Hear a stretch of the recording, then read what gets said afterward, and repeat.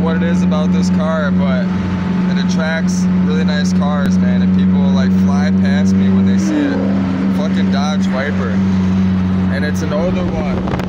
It's the one you want. This is the Dodge Viper you want. And that's the one you want. You don't want the newer one. This is the one. This is the Widowmaker. It's nice. It's clean. It's really clean.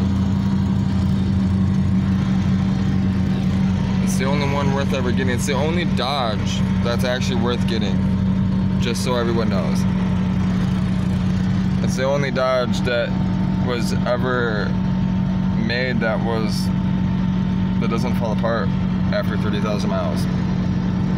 No, I'm joking. Dodge makes good cars. But if I were to buy a Dodge, that's the only Dodge that I would purchase, is that one right there. And it reminds me of Nintendo 64.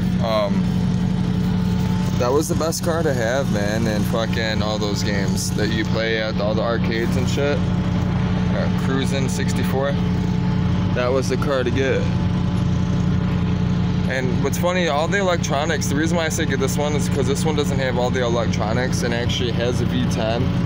And this is the one that killed everyone in it, so.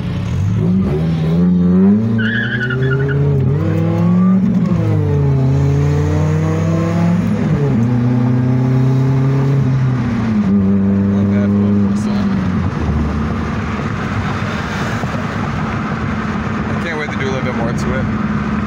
I gotta get sticky tires on the front. She sounds good.